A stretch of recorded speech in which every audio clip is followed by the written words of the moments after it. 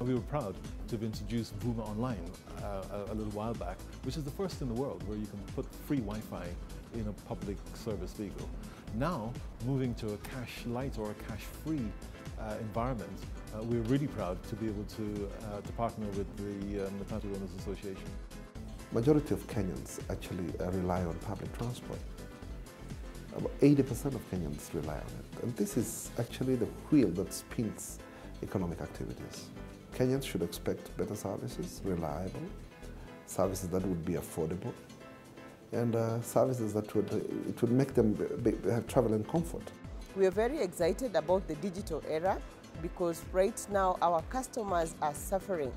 They lose a lot of money in current public transportation system.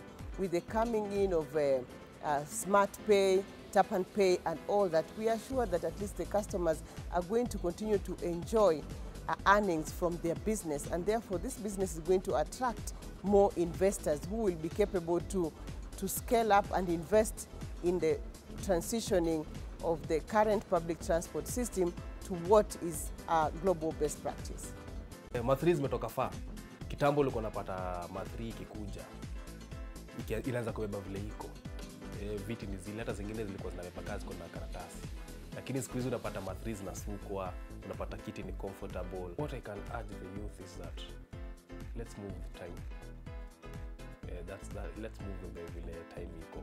Kwa sababu kwa matatu industry, let's try and change it from being a rough industry to a polite industry.